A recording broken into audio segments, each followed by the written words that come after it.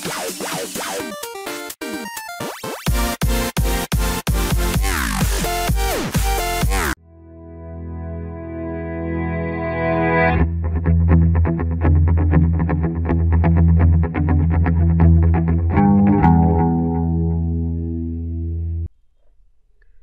YouTube chess lovers, my friends, this is Gunjan here. Welcome to the 26th episode of Dirty Chess Tricks. In this episode, I'm going to show you some of the wonderful tricks in the accelerated London system from the white perspective.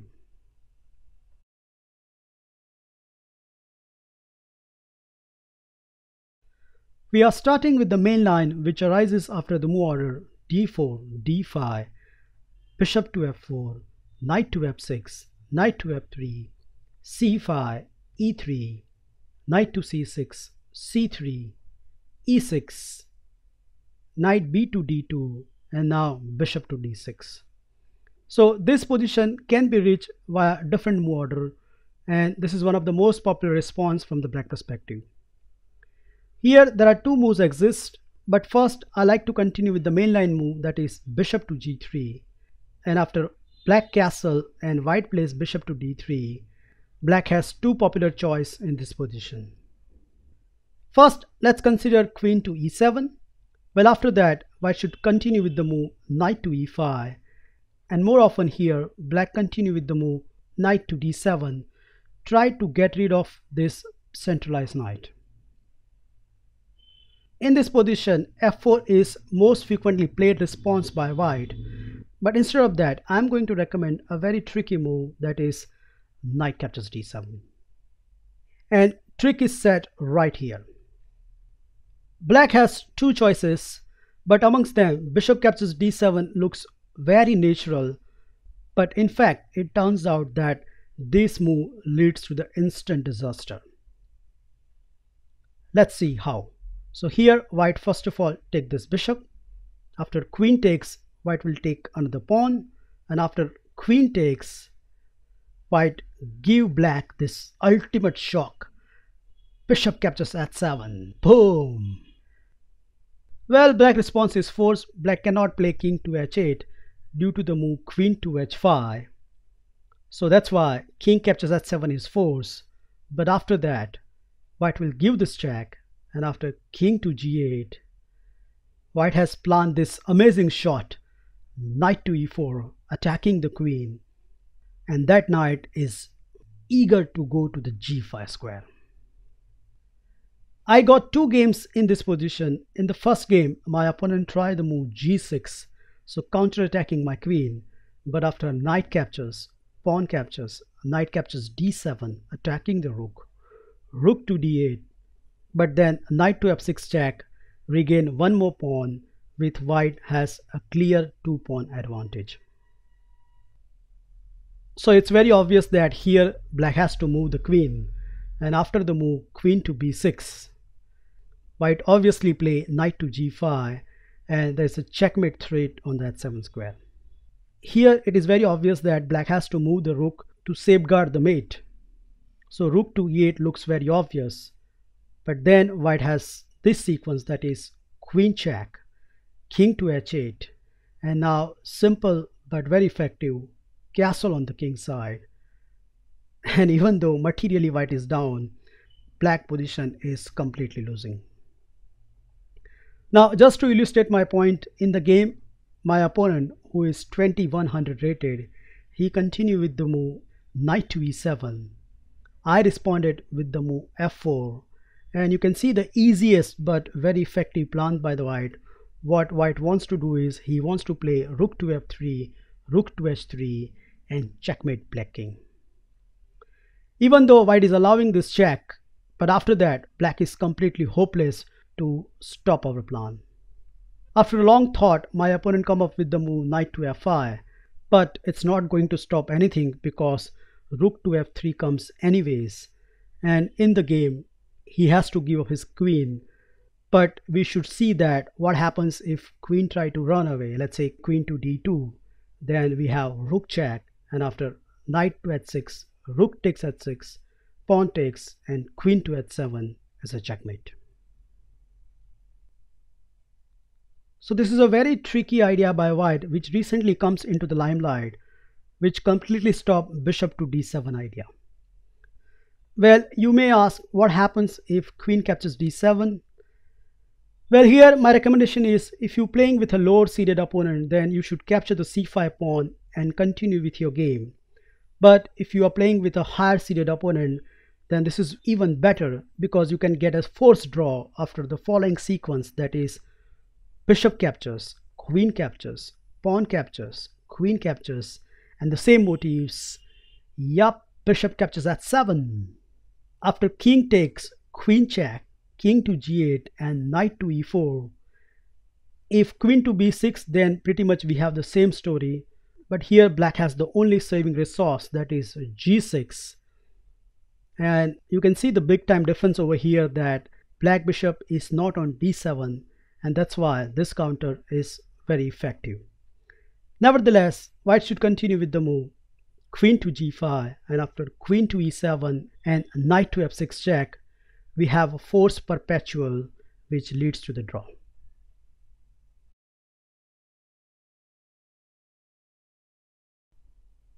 Okay, let's consider the second move, that is b6, which in fact the highest played move in this position. But against it, I'm going to recommend a very tricky move order, starting with the move knight to e5.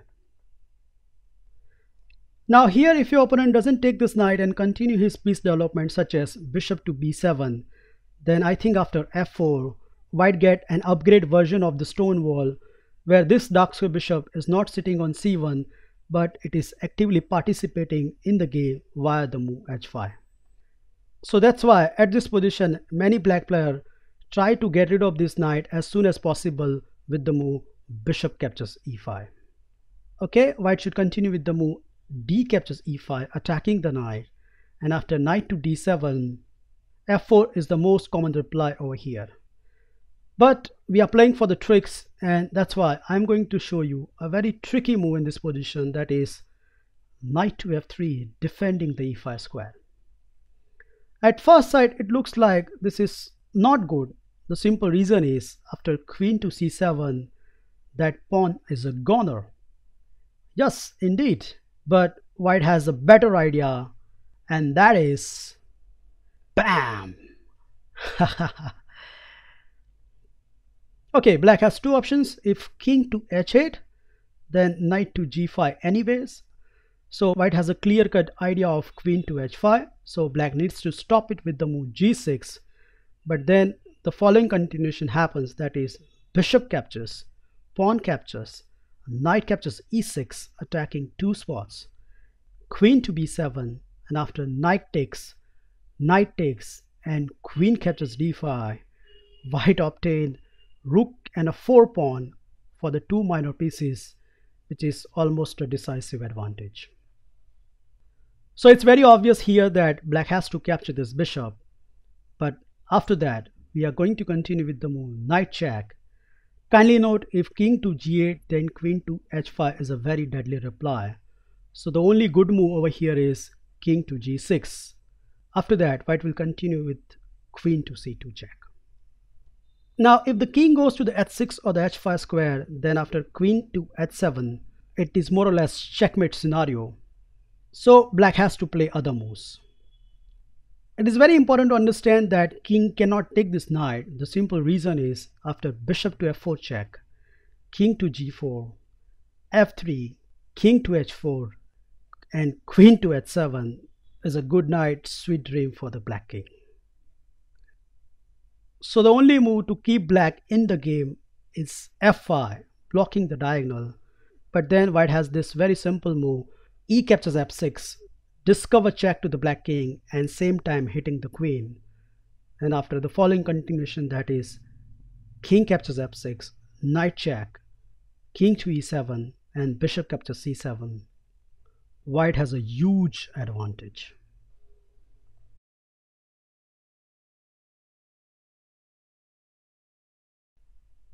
Now, if you really want to trick your opponent, especially in the official tournaments, then the following trick is very useful because it's not a very common setup by white, and there are every chance that you can finish your opponent very quickly.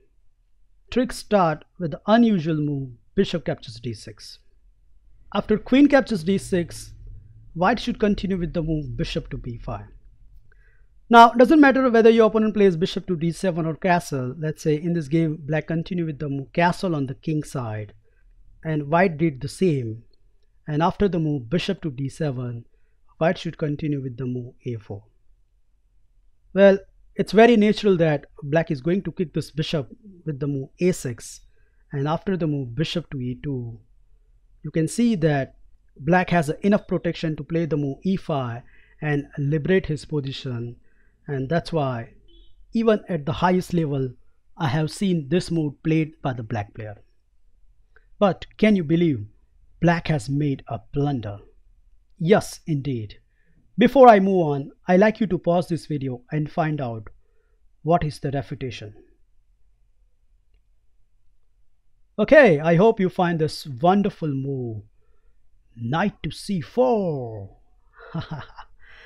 Well, sacrificing the whole piece, and black has to accept it, otherwise the e5 pawn will be a goner. And after the move d captures c4, white revealed his nasty idea, d captures e5, attacking two piece.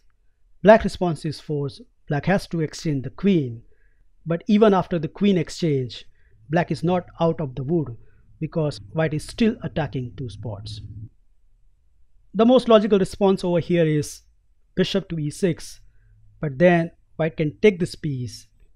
And the following move order will highlight not only white get an extra pawn, but black position will be completely shattered. Here white should continue with the move knight to d2. Kindly note b5 or knight to a5 doesn't matter. Let's say in this game black plays knight to a5 to defend his pawn, and now white plays the move knight to e4, hitting two spots which cannot be defended.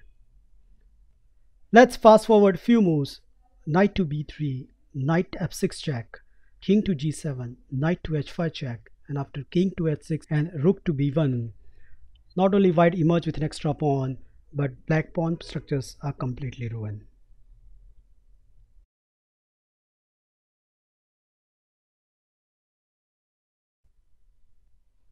The second setup I want to consider is when black plays this early c5 move.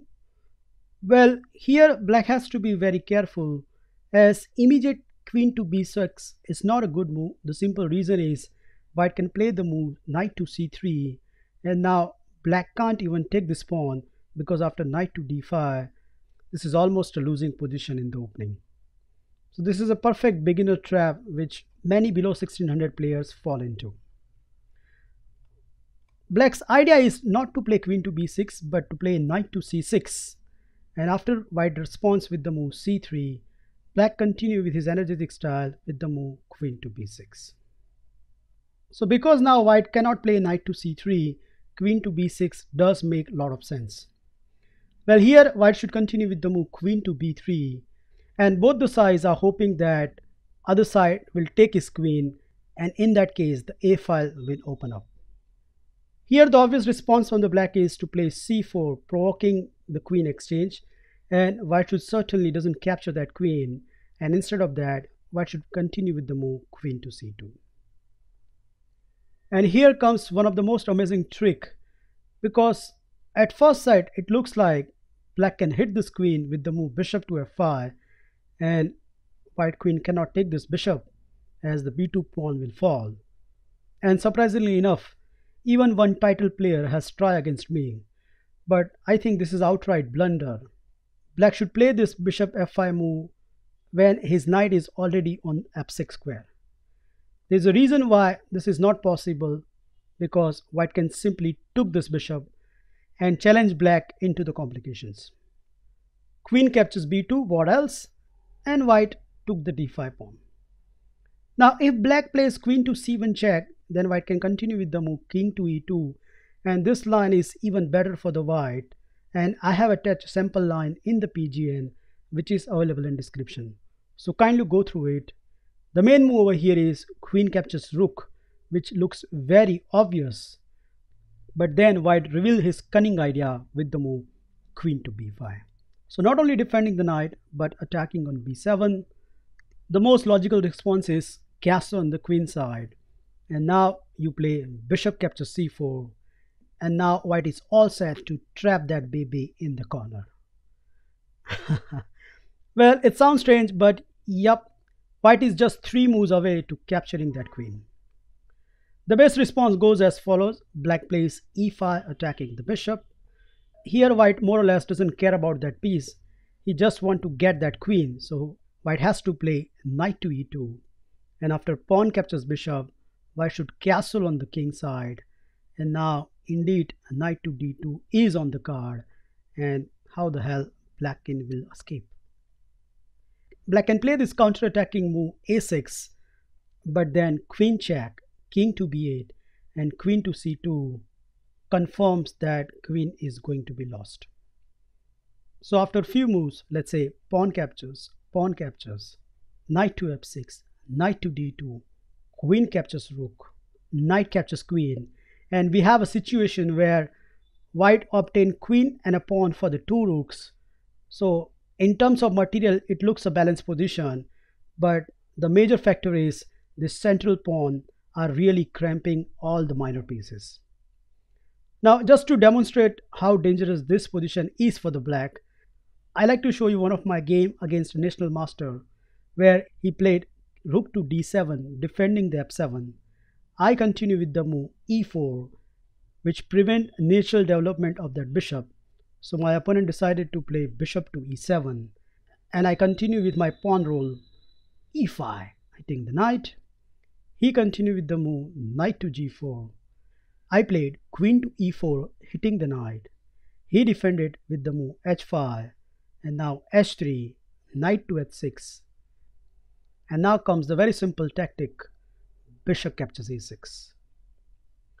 My opponent desperately looking for the counterplay, so he responded with the move f6, hitting my pawn center. I responded with the move bishop to b5, and after pawn captures, I played knight to e3. So you can already see black is in a big difficult situation.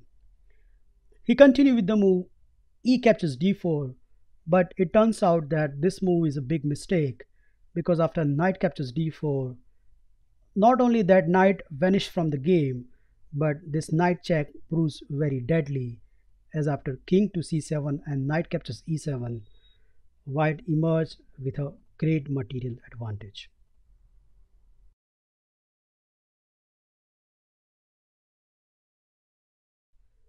Third response I want to consider is Nimzo or Queen's Indian setup, which arises after the move order knight to f6 and after bishop to f4, black responds with the move e6. Black's idea is after the move knight to f3, he wants to play early c5, and after we play e3, he wants to continue with the move b6. So bishop obviously go to the b7 square, where combined with the f6 knight, it controls the e4 square. Now just against this setup, I'm going to recommend a very tricky move order by white, which start with the move knight b to d2, and after the move bishop to b7, you should immediately put this knight on the c4 square.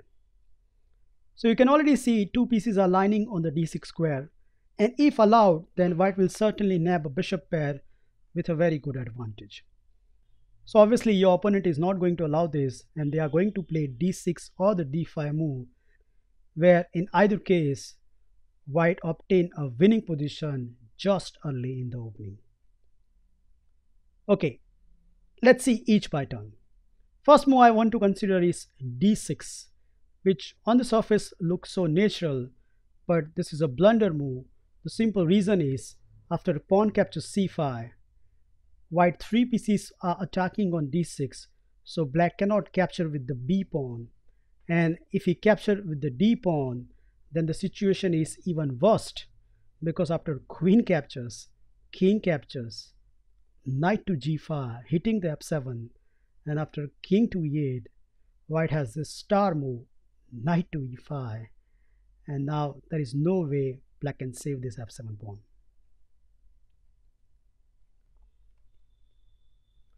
Last but not least, what happens if your opponent plays d5? Well, white response is very obvious. White is going to play knight to e5, and now white has 2 threats, which I don't think black can defend both of them. Now, as I have highlighted over here, there are three ways black can try to stop these threats, but none of them succeed. First move I want to consider is knight b to d7 with stopping knight to g5 idea. But here white has this another threat, that is bishop to b5, pinning the knight, and now indeed renewing the threat of knight to g5. I reached this position in one of my game where my opponent attacked my bishop with the move a6, but then comes knight to g5 anyways.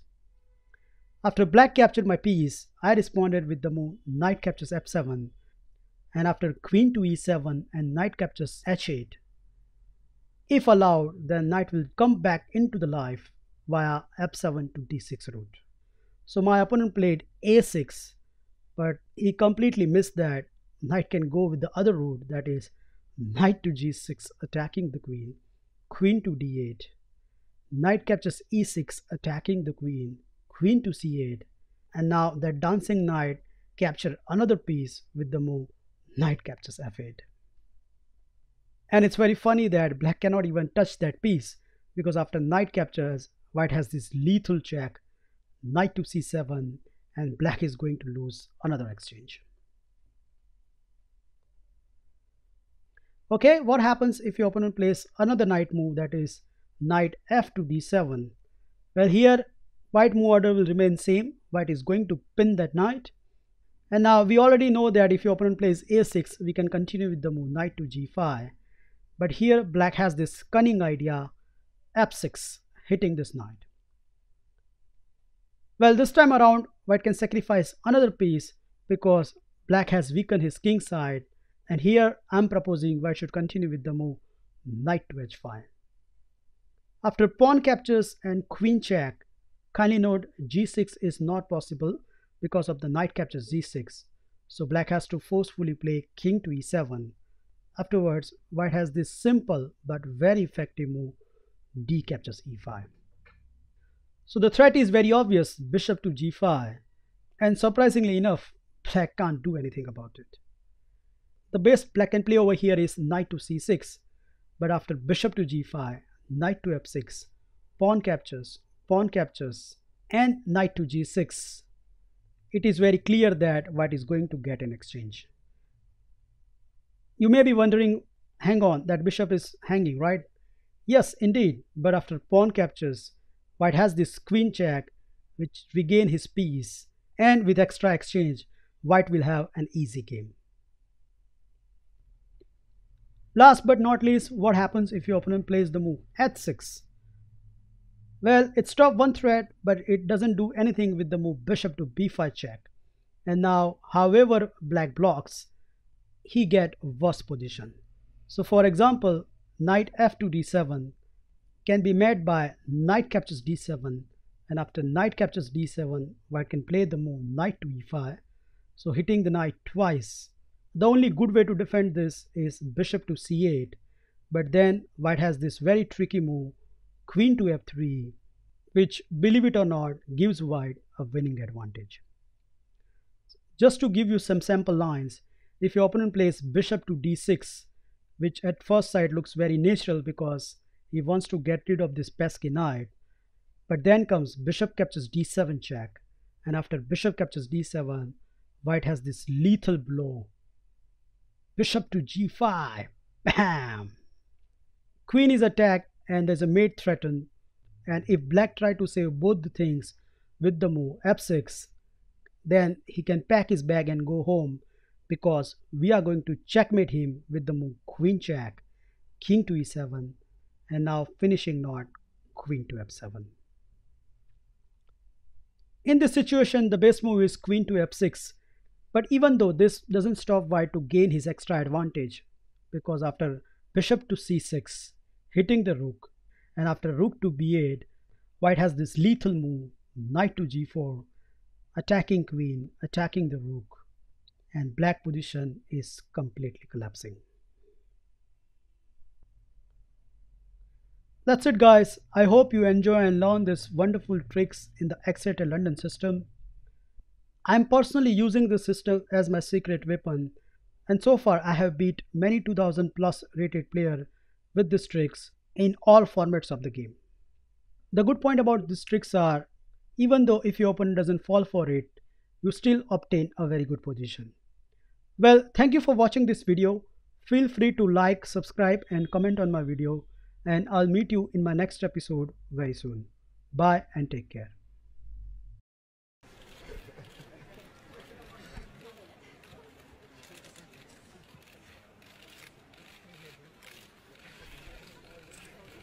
Thank you and congratulations. Once again, we will invite the winners of the Blitz.